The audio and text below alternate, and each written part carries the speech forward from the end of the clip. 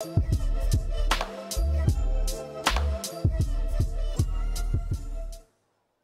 morning, Concord family. Come on, say it back. Good morning. Hallelujah. If you got to be in the house of the Lord, just wave your hand today. Hallelujah, Lord, we love you, Lord God. We honor your name because he's holy. Anybody love him today? Come on, anybody truly love him? Hallelujah. Come on, church, put your hands together like this. Call and response, listen, hey. Lord, I love you. Lord, I love you. Lord, I love you. Lord, I love you. Come on, you got it. Lord, I love you. Lord, I love you. More than anything. I see everybody say, oh, Lord, I love you. Lord, I love you. I place no one above you. I place no one above you. Oh, Lord, I love you. Lord, I love you. I think you guys try it again. Everybody, hey, hey, hey, Lord, I love you. Lord, I love you. Oh, Lord, I love you. Lord, I love you. Lord, I love you. Lord, I love anything. Here we go, say, everybody say, I love you, Lord. I love you, Lord. I love you, Lord. I love you, Lord. I love you, Lord. Everybody shout more than anything. More than anything. One more time, say, I love you, Lord. I love you, Lord. Come on, you love him, act like you love him. I love you, Lord. I love you, Lord. I love you, Lord.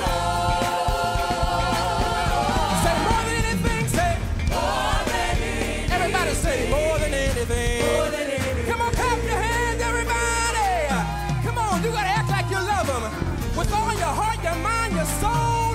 We love you, Lord.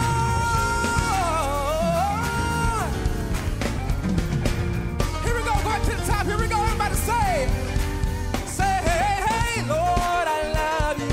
Lord, I love you. Oh, Lord, I love you. Lord, I love you. I really, Lord, I love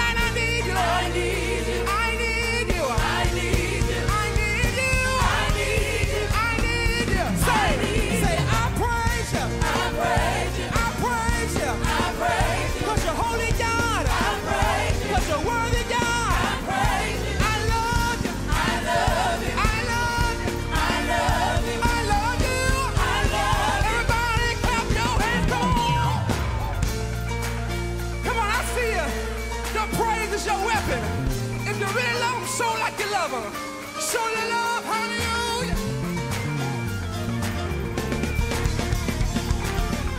Yes, say, I praise you. I praise you. I praise you. I praise you. I praise you. I praise you. I praise you. I praise you.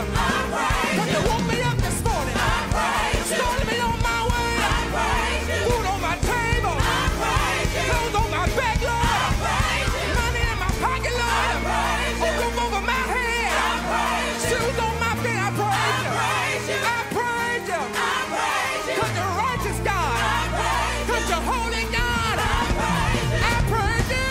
I praise you. Say, I praise you. I praise you. Something about it. Something about it. Something about it. Something about it. Something about it. Something about it. Something about it. Something about it. Something about that name. Something about that name. Something about that name. Something about that name.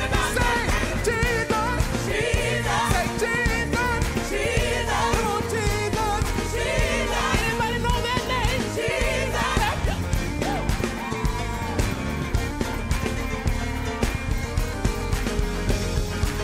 Here we go. Oh, Lord, I love you. Lord, I love you. Lord, I love you, Lord. Lord, I love you. Lord, I love you. Lord, more than anything, say. More than anything. No music, y'all say church. Everybody say, Lord, I love you. You say. Yeah. Lord, I love you. Lord, I love you more than anything. Now, come on, if you really love him right there, act like you love him. Why do you love him? Because he first loved me for who he is, for what he's done in my life, for loving me unconditionally. When I mess up, he still loves me. Hallelujah, thank you for your love. Come on, clap your hands if you know he loves you. Hallelujah. Thank you for your love, God. Thank you for your love. Just lift your hand all over the building today, Lord, and say, Lord, I love you. Come on, you got to mean that. Lift your hands and say, Lord, I love you for who you are, Lord God, in my life. Thank you, Lord God, for keeping me, for saving me, for healing me, Lord God, protecting me every single day of my life. Lord, we love you. Hallelujah. Because there is a name I love to hear. I love to sing its word. It sounds like music in my ears. The sweetest name on earth. And we say, oh, come on, you really love him. How I love Jesus. Oh, how I love Jesus. Oh, how I love Jesus. Why?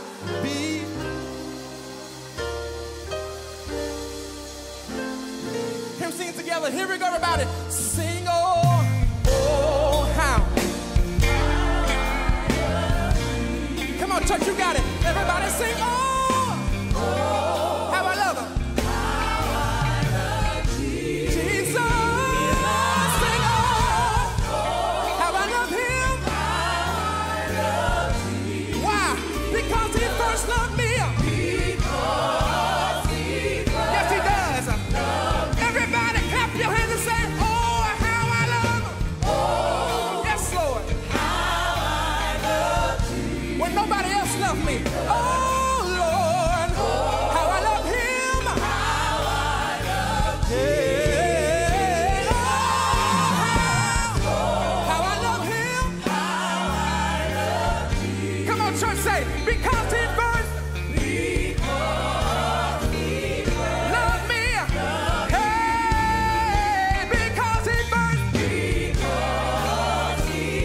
When I sinned, he loved me.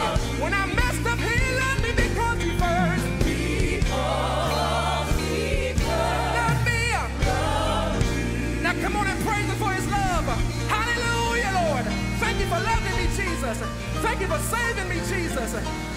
I be without you today, Lord God? Yes, I really love the Lord. And we show our love by praising and worshiping him every single day of our life. Lord, we lift our name. Lord, we lift your name high. Let your praises rise, Lord, from the inside. Hallelujah. Let praises rise from the inside, from the inside. May you delight from the inside, in the inside of me. Come fill my life from the inside, from the inside of me. Lord, set me on fire from the inside, from the inside of me. Here's our prayer today, Lord. 'Cause all I want is for you to be glorified, for you to be lifted high. All I want is for you to be glorified, for you to be lifted high. Come on, church, say, let praises rise. Let praises rise. Everybody say, from the inside. From the inside. From the inside. From the inside of me. May you delight. May you delight in the inside. In the inside. In the inside. In the inside of me. Tell them to come feel your life. Come feel my from the inside, from the inside, oh, from the inside, from the inside. Set me on fire. Set me on fire. Anybody want to be used by him today? From the inside, oh, from the inside, from the inside of me. Here go, okay, say, all I want, say it. All I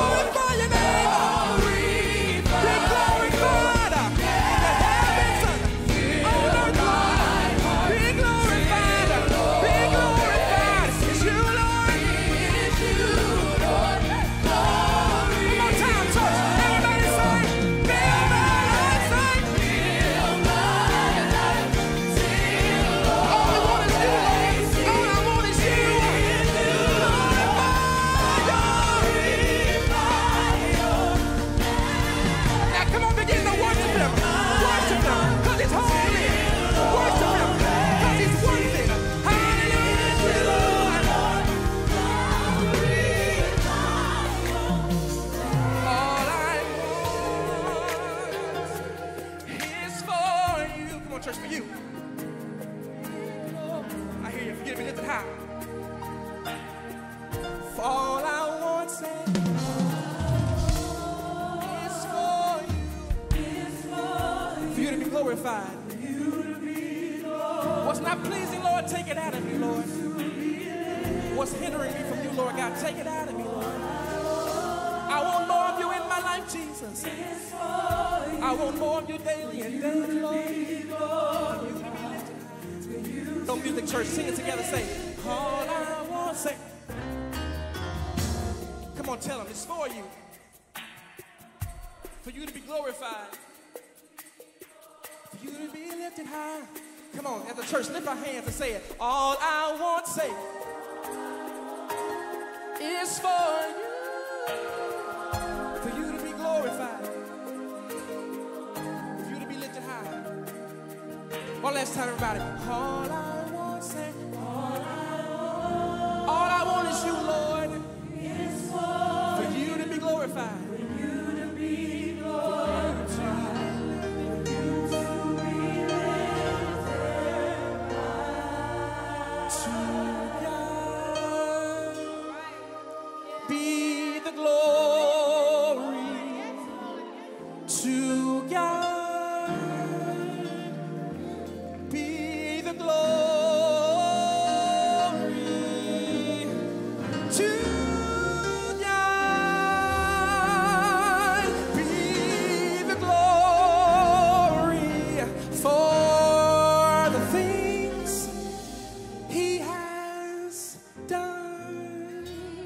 And with his blood, he has saved me. And with his power, he has raised me to God be the glory. Think about the things, for the things, heal me, save me, fed me, for the things. All I want is for you to be glorified, for you to be lifted. Say, church, all I want. That'll be your prayer this week. It's for you, Lord. For you to be glory, for you to be lifted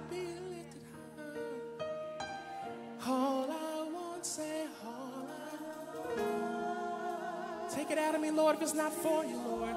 For you to be glorified, for you to be lifted. All I want is for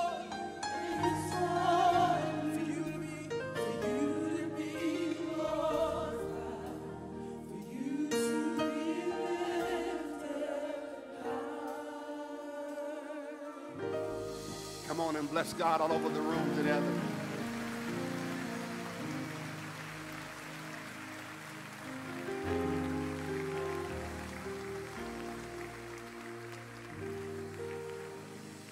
I want to invite you to a moment right now, if you will, just to bow your head all over this room and begin to ask the Lord to be glorified in your life.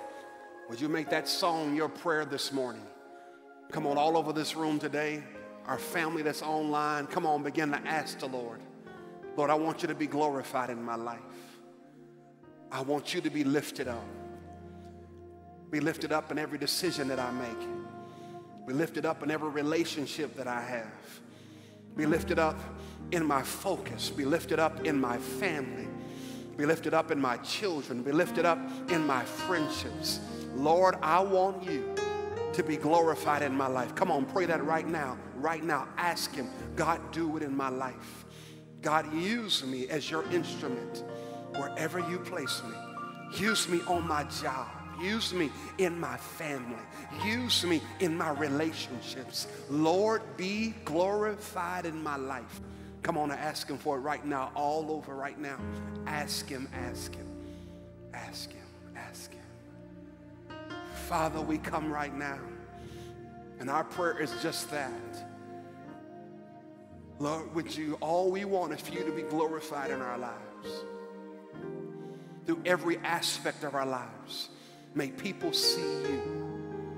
May they see you in how we live. May they see you in how we love.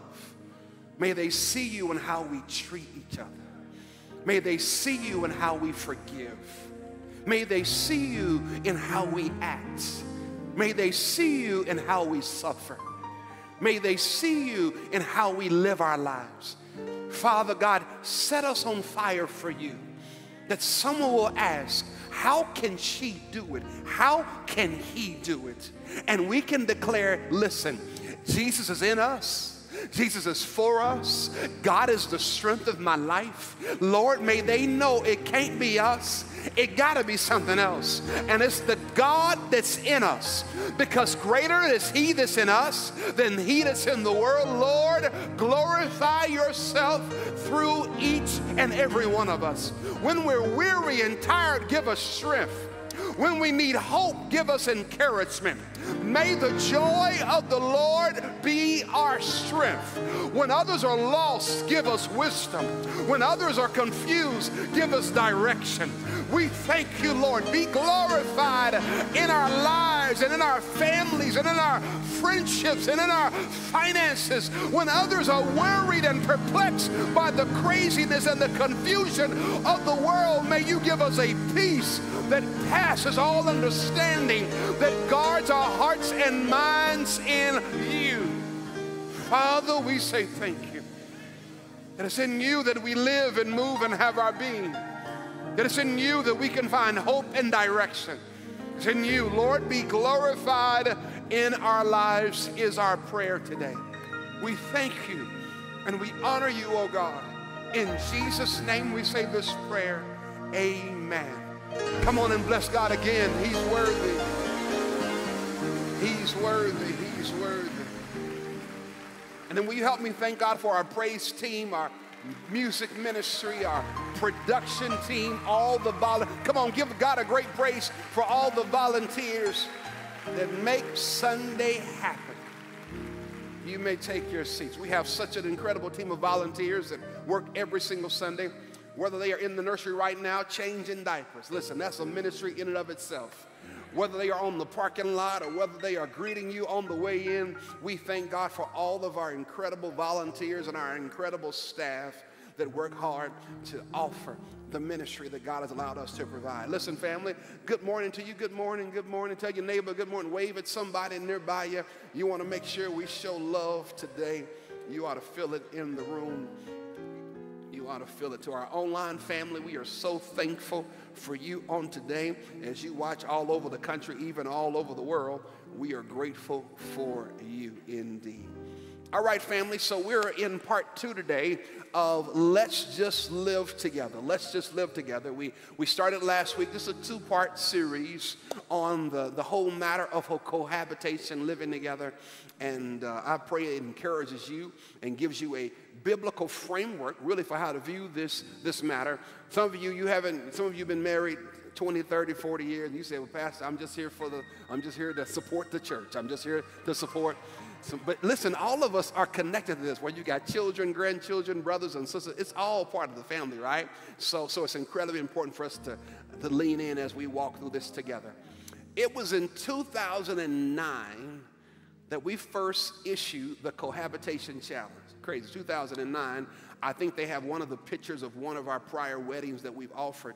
2009, where that was the last one just about 3 years ago, where we decided we wanted to offer couples that were living together the chance to step in the marriage. And here's what the Cohabitation Challenge is. It's a 90-day challenge, right, that you go through 10 weeks of counseling, where we help you to learn how to communicate, how to manage your money, how to deal with blended family dynamics. We walk you through all 10 weeks of premarital counseling to get you ready. And at the end of that, we offer you an entirely free wedding. We give you a free dress, a free tuxedo, free rings. We get reception, wedding cake. We cover all the costs. because we want to be a blessing. We want you to work on the relationship. We want to help you get ready for the wedding, all right? So we thank God for a generous church that's willing to bless and help us. Here's why we do it. We do it because although the world says cohabitate and live together is the same, we believe that God values marriage. And we want to do whatever we can to help advocate and present a positive picture of what God says. Amen?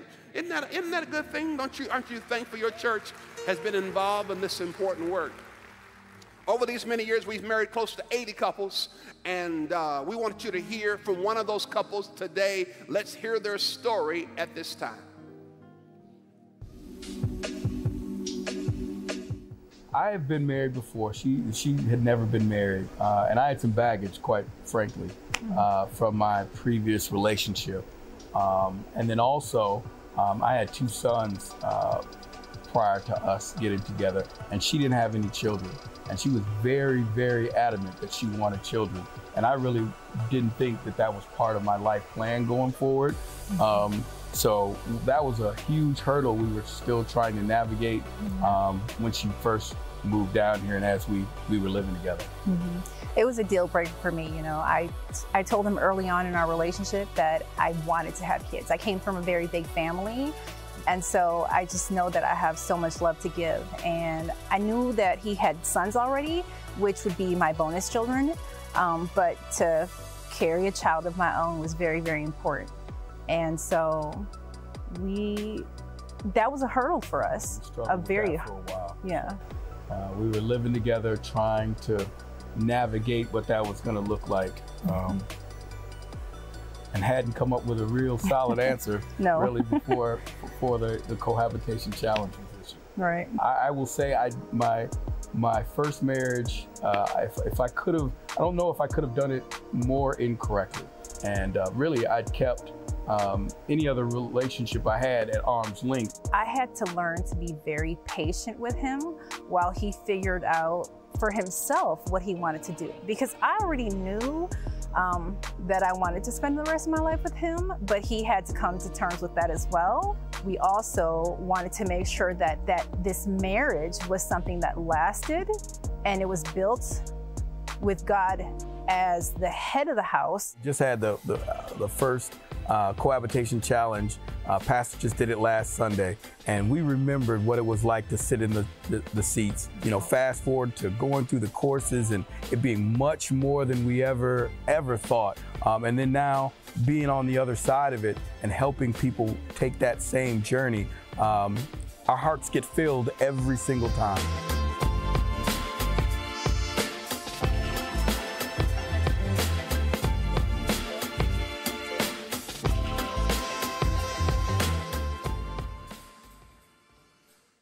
Six years ago, they went from not only taking the cohabitation challenge, but now they now lead other couples through the whole counseling session. And so it's amazing how God can bring your story to a full completion.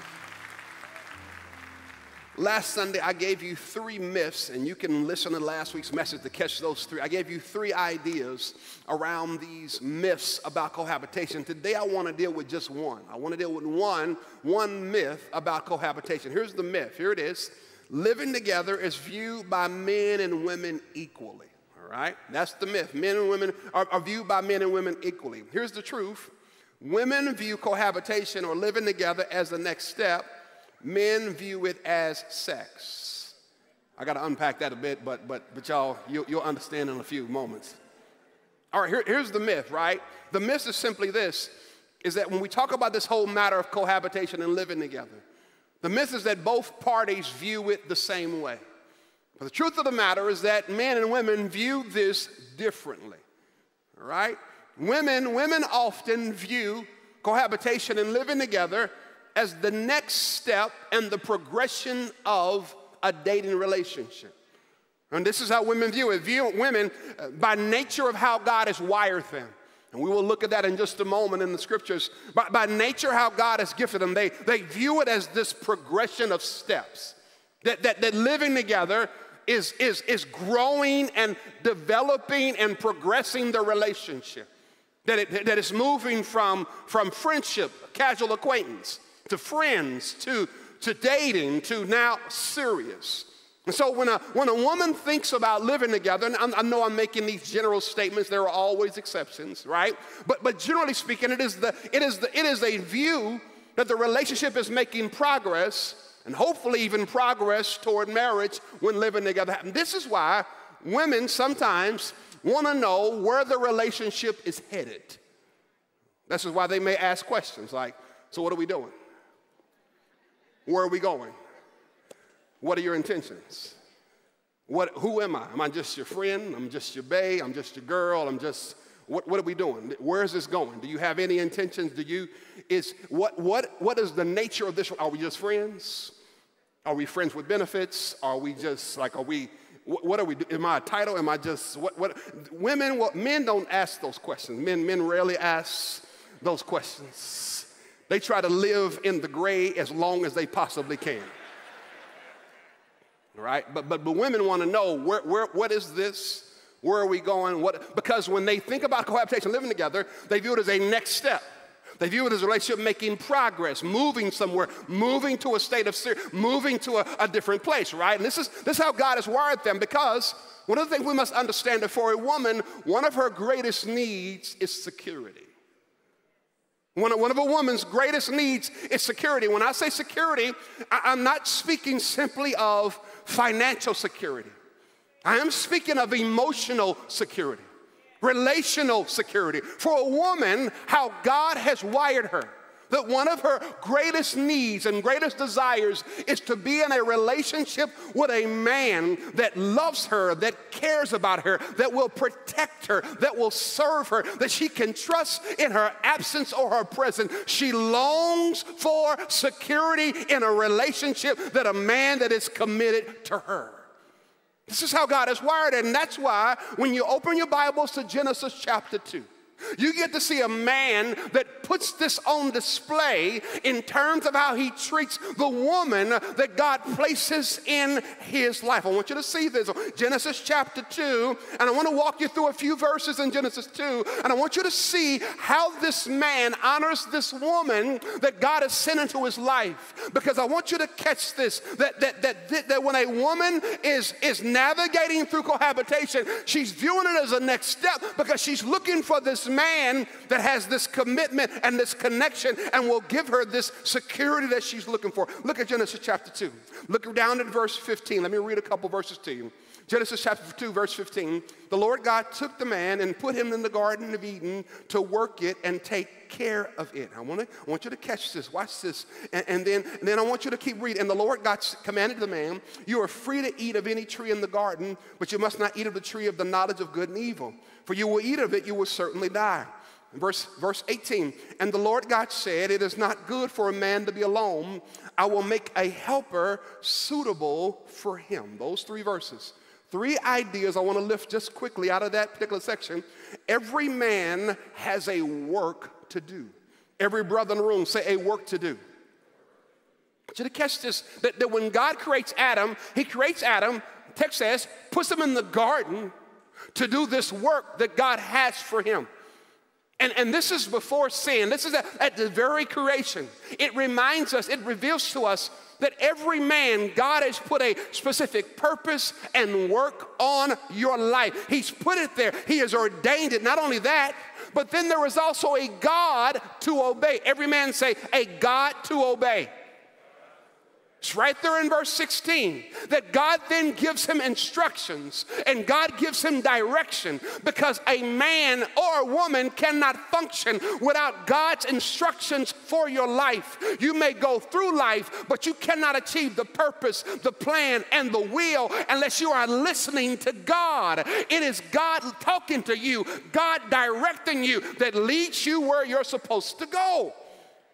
A will, he says, there is a God to obey, there is a work to do, but then the next one is, there is a woman to love. Look at the text, verse 18, and God says that it's not good for the man to be alone. I'll make a helper suitable for him. I want you to catch this, that it is not the man who says to himself, I need this. It is God who looks at him and says, brother, you're not going to make it without her. And then when you read this texture, he says that God then, and you keep reading verse 19, and you get down to verses 20, So the Lord, 21, the Lord caused the man to fall into a deep sleep. And while he was sleeping, he took one of the man's ribs, closed up the place with flesh. Then the Lord God made a woman from the rib, had taken out of the man, and he brought her to the man. Watch his response. And the man said, this is now bone of my bone, flesh of my flesh. And she shall be called the woman, for she was taken out of the man. Look at verse 24. And this is why a man leaves his father and his mother and is united to his wife, and they became one flesh. And Adam and his wife were both naked, and they felt no shame. I want you to see this picture. That when God creates man, he creates him with this gap in his life. And that gap is meant to be filled by this woman. And this woman, when the woman is created and Adam sees her, Adam goes into poetic words and says, she is bone of my bone. He is so excited about her. He looks at her and he is captivated by her beauty and her intellect and her person. And then the text says, he leaves father and mother and they cleave and they become one flesh. And then it's in that very first section, you get the very first marriage of all time right there. Adam and Eve are then wedded, and God is the officiant of the wedding ceremony. And he teaches us those three ideas that build healthy marriages: leave, cleave, and receive. He says you got to leave mother and father.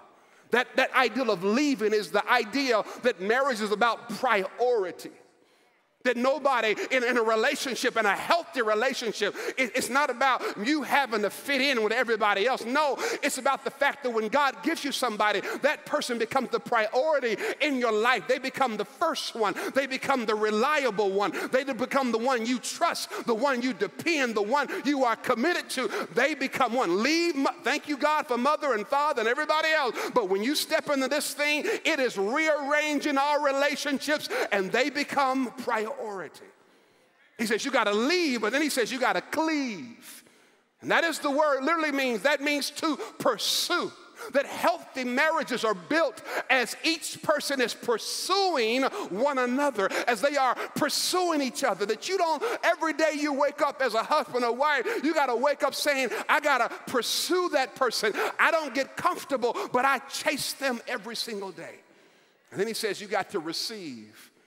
That real strong relationships, marriage is built about accepting the person. The text says they were both naked and unashamed. It's this ideal of transparency and openness and intimacy. And so he says this is what women are created for. This is what they long for, this emotional security. And this is what Adam longs for as well. But the challenge is this. The challenge is this, right? That unfortunately, the culture has painted marriage in the wrong light. I've done many weddings, and when I do the weddings, I go to the groomsmen, and when I'm in there with the groomsmen, which is typically the groom and the other men, it's like, oh man, I'm losing my boy. I ain't gonna never see him again, man. He crossing over to the other side. This is it, right? I mean, there is this concept, unfortunately, with men, that marriage is something you ought to put off as long as possible. But unfortunately, the culture has taught a man that the goal of life is to get as many women as you possibly can. It is unfortunate that many men have been taught by the culture since teenagers that the goal is to get as many women as you possibly can, to have as many girlfriends as possible, that you have every right, that there is even some myths in the culture that says that a man was not designed for just one woman. But I want you to understand what Scripture says. That when God creates Adam and Eve, he doesn't create a bunch of Eves. The text says he takes one rib, not a slab of ribs.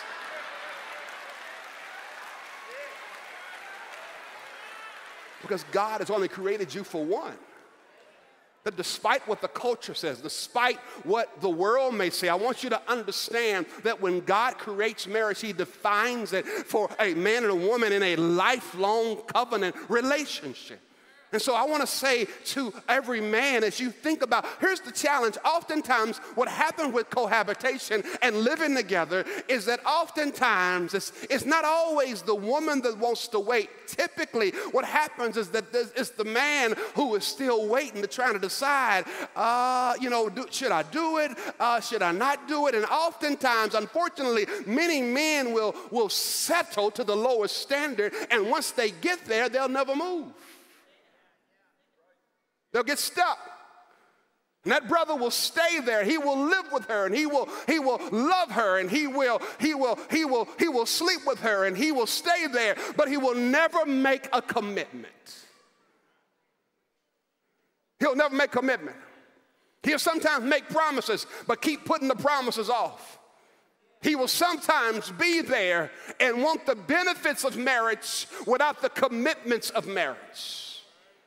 But I came by to tell you, man, that despite what the culture says and despite how society wants to tell that this is what manhood looks like, I came by to remind some brother today that Proverbs 18:22 says this: he who finds a wife finds what is good and receives favor from the Lord. I came by to tell some brother today, man, marriage is a good thing, man. It's time out for making a way. It's time to look for the one that God has given you. And if he's given it to you, don't miss out on the blessing that he sent you in your life. Marry her, man. That's all I came by to say. Listen, stop dragging your feet. Stop waiting. Stop procrastinating. No, marriage is a good thing.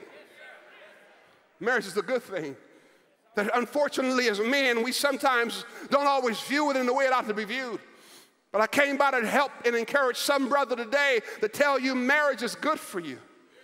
That marriage is just like God defined it for Adam. He's also saying it to some man today that marriage is good for you. And I know you got excuses. Well, I'm not quite there yet. And I'm financially, I'm trying to get myself together. And I'm trying to get myself ready. And how do I know that she's the one? And how do I do this? Listen, there will always be questions. There will always be uncertainties. But at some point in your life, you got to say, God, I didn't see it growing up. I didn't have a model that showed me. I don't know what it means to be a husband. But listen, when you choose to follow Jesus Christ, the same one that saved you, is the same one that will give you everything you need to be the man that God has called you to be, the husband God has called you to be, the father God has called you to be, the man that God has called you to be, the employer that God has called you to be. The God that we serve, he's not a God that just saves you.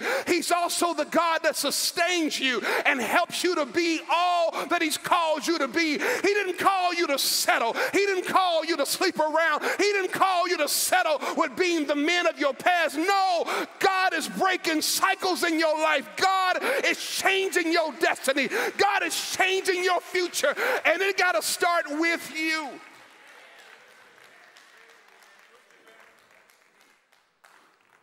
I'm not trying to beat brothers up. I'm trying to call brothers up. Because I believe that God is calling us up to a whole new standard. And I believe that it sits and rests with every single one of us. How do I know? I was having a conversation with one brother, and he was telling me when he was thinking about this whole cohabitation challenge, he said, man, ain't nobody married in my family. Mom wasn't married. Aunts and uncles, nobody. He said, nobody. He said, I ain't even seen it. He said, I ain't seen it. He said, I can't even point to a positive model that I can say that's the model I want to follow. He said, Pastor, this thing for me is all new to me. He says, I'm going into foreign territory because I ain't even seen this thing. He said, but for me, the reason I want to step out is because I want to trust God for what he wants to do in my life.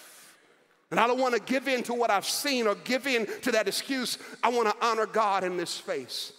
And I know there's a brother here today, man, listen, God, this is what this series has been about. I just want to call you up to what God wants to do in your life. That there was something by you committing to one woman that's going to change your life. There is a part of your manhood that cannot be worked out. until you learn to be responsible and learn to take this step to honor God in this pathway. There's a part of being a man that only shows up when you take this step.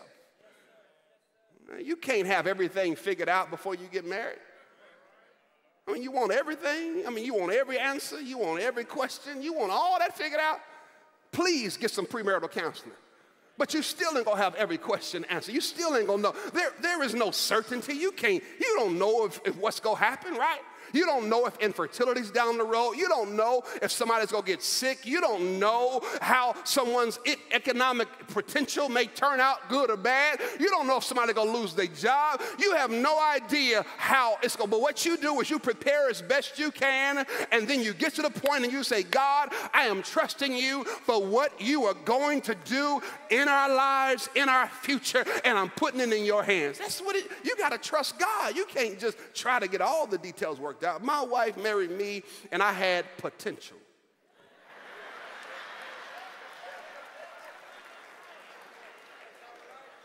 Emphasis on the pole in potential. Emphasis on the pole in potential. She saw some stuff, but none of us knew anything about what the future held. None of us knew anything about what God was up to. We were 23 and 24, and we had faith in God that God was going to do something, but we had no idea what God was up to. We had no idea. We had to trust God that he was going to do something in her life and do something in my life, and by God's grace, he has kept us these almost 24 years. Marriage is not about you having all the stuff. It's about you saying, Lord, I see some things there, and I'm going to trust you for what you want to do in our lives. It's not viewed the same. But also when it comes to women, right? Women view it as the next step, right? They view it as this next step. But women have their struggles with this issue as well. Meet me in John chapter 4, verse 16. John chapter 4, verse 16. I know I'm looking at several things today. I'm just trying to get to this last perception. John chapter 4. John chapter 4. Look down to verse 16. This is Jesus having a conversation with the Samaritan woman. He's talking to this woman, and he says to her in verse 16, he told her, go call your husband and come back. Verse 17, I have no husband, she replied. Jesus said to her, you are right when you say you have no husband. The fact is, you have had 5 husbands, and the man you now have is not your husband. What you have said is quite true. Sis been busy, man. She's been busy. So we got to know, we often talk about men, right? And we know men's struggles. Some men are committed to being uncommitted, right? And we call men up, but with women, you got to be careful too, right? Because for some women, they view cohabitation, living together, right? They like this says she's had 5. So apparently she has either been married 5 times and she's either been divorced or deceased, right? We don't know. We just know that it's been 5, right? She got it's been 5, and the one she with. It's in the text. They ain't married either. She's still shacked up. She done had a number of men pass through the residence, come through the situation. She has been busy, and so women are as vulnerable as anybody else. And if I take you back to Genesis chapter 3, say with me now, if I take you back to Genesis chapter 3, around verse 1, right? Genesis 3, verse 1, that a serpent was more crafty than any of the wild animals the Lord God had made. He said to the woman, did God really say you must not eat from any tree in the garden? I want you to catch this, right? That this woman, Eve, has everything, but when the serpent shows up, he creates this insecurity in her. And she ends up giving in to the serpent. And in many ways, some women cohabitate and live together and sometimes do it regularly, right? Because they have this insecurity about where they are. They long for the relationship. And sometimes they are hopeful that he will come around. Sometimes they even think they can fix him. Sometimes they even think they can save him and put him back together again and prop him up and help him get his life back together. And so women have to be very careful, right, of using cohabitation as the tool to build the relationship, when the truth of the matter is that if he's not where God has called you to be, if you can already see the red flags, him moving into you is not going to help the red flags go away. If you already know in your heart that this is not headed and trending in the right direction, then save yourself some heartbreak, save yourself some credit issues, save yourself trying to change locks. Just save yourself now and say, listen, if this ain't trending in the right relationship, I would rather be by myself than to be living with somebody that I'm having to take care of you. I'm having to get you up in the morning. I'm having to make sure you go to work. I'm having to support you, when instead God has called me to so much more.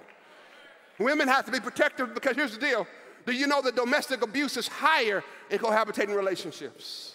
Do you know that the rate of depression for women is higher in cohabitating relationships? Do you know that often women end up taking on the larger financial responsibility? Do you understand that children are vulnerable in these relationships? About 50% of children live in cohabitating relationships. 50% of cohabitating households have children. And you've got to make sure that you protect your children. That abuse for children is 20 times higher in cohabitating relationships. That these are all dynamics that you as a woman, that women have to be careful about. That you think about this whole cohabitation piece and living together piece. You've got to seek God, to honor God in this space, to make sure that you don't take these things lightly. What I love about the text that we read in John chapter 4 is that it's Jesus talking to this woman, and Jesus tells this woman her relational history.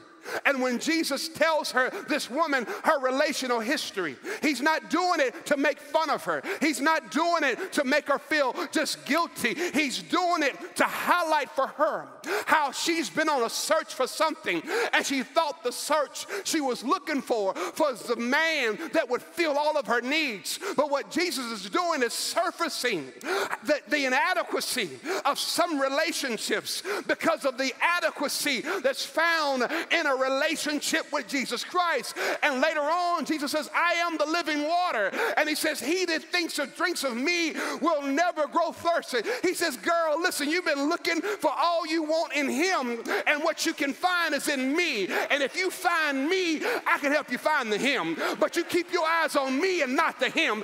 If you get the him before the me, you'll never be satisfied. But when you have me, he says, I will help you to be able to navigate through all of this relational confusion and chaos and waiting on God and sometimes frustrated. He says, find me first.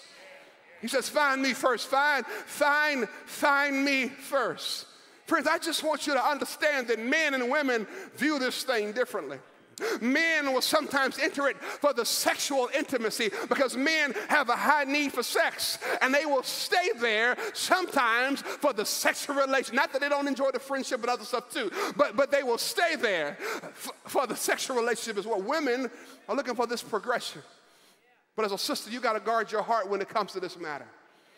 You got to guard your heart because you got to know that God is doing something in your life, that God is doing a work in your life.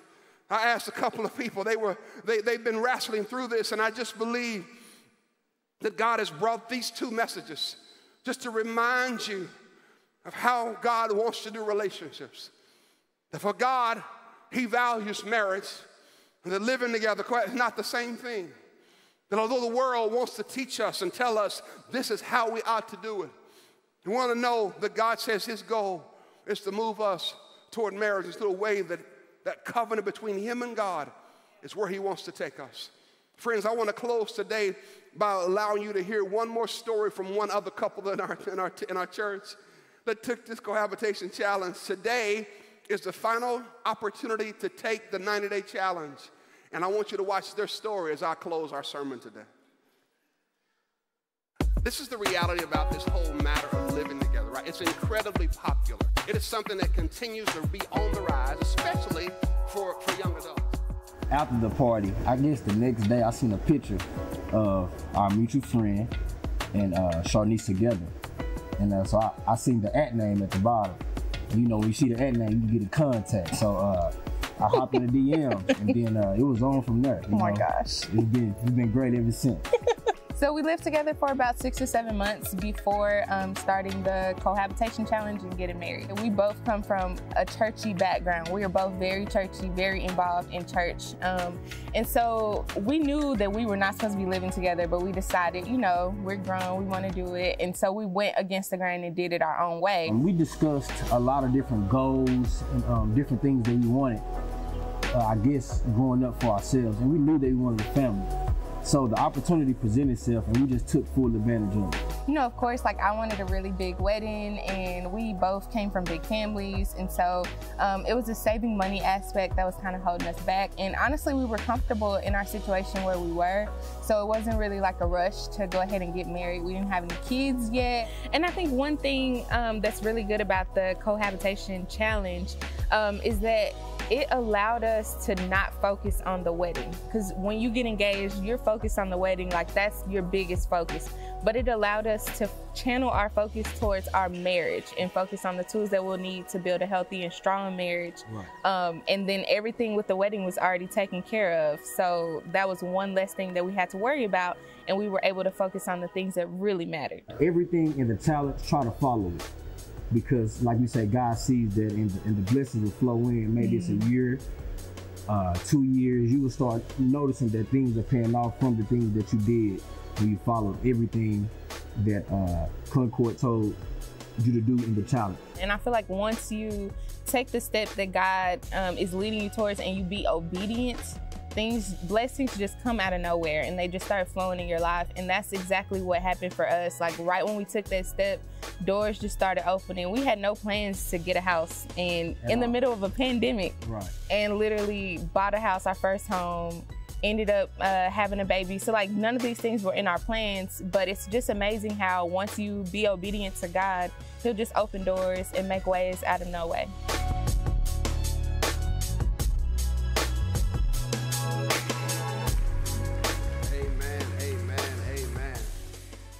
Today is the final opportunity for you to take advantage of the 90-day cohabitation challenge. And so if you're here today and you're living together and you want to take this next step, accept the challenge, I want you to meet me today at noon in the multi-purpose room right around this corner of our building. At noon today, we'll have about a 20, 30-minute meeting to get you through the basic next steps. If you're online and you want to take the challenge, we have a Zoom link in the chat that you can utilize to be able to take this next step. Last Sunday, we had about 19 couples that are already registered to take the challenge. And so listen, this is your last opportunity. Today is the day. So you got to rearrange some stuff, meet us back here at noon, and let's take this challenge. And listen, it's for everybody. We've married couples in their 70s. We've married couples in their 50s. They like to say this is a young person situation, but listen, this is for everybody. Listen, y'all know that special friend, amen. So listen, this is for everybody. Listen, that check is, yeah. So we want you to know, listen, whatever the case is, listen, we want to help you to step into a place where you are honoring God in your relationship, all right? And so we invite you to meet us at 12 noon today. We can't wait to see what God is going. Can you give God praise in advance for what God is doing as we step into a place where you are honoring God in your life, in your relationship, in your family? Some of my sisters said, Pastor, I like the cohabitation challenge, but Pastor, I need a man. Can you do this man thing? We work all that out. We put all this together. That's what I'm waiting on. I said, listen, we ain't figured that one out yet. We're going to have to figure something out. I don't know, a Concord dating game or something. We're going to have to figure something out. But in the meanwhile, listen, if you're in that space, we love for you to help you take this next step. Listen, let's bow together in a word of prayer. Father, we come together right now And we simply thank you, Lord, for your word and for your scriptures. Father, we also thank you for Genesis 2 and 3. We thank you, O God, for your call toward men and your call toward women. We thank you, Lord, for the calling and the direction you have on our lives. And we pray, God, that we will seek you in every season and situation in our lives. And so, Father, we just simply want to say we want to honor you. That's all we want to do. Father, whether it's in this issue or whether it's some other area of our lives, Father, we just want to honor you. That's all. We want to honor you. We want to be in your will. We want to be in your path. We want to be in a space that brings you glory and honor. So, Father, we trust it to you. We surrender it to you right now. I pray for every person under the sound of my voice. As we begin this week, Lord, help us to honor you. As we go our paths, help us to honor you. We thank you and we trust you. In Jesus' name we say this prayer. And everybody said, amen, amen, amen. All right, family, a couple of things. The first thing I want to do is invite somebody today that does not have a relationship with Jesus Christ. And maybe you're in this room today and you've never said yes to Jesus. You've never trusted him to be the Lord and leader of your life. If you're in this room right now and you've never said yes to Jesus, I want to invite you right now to make this decision, to choose to follow Jesus Christ. You can text that number on the screen right now and put accept, and we will follow back up with you to help you take your next step in following Jesus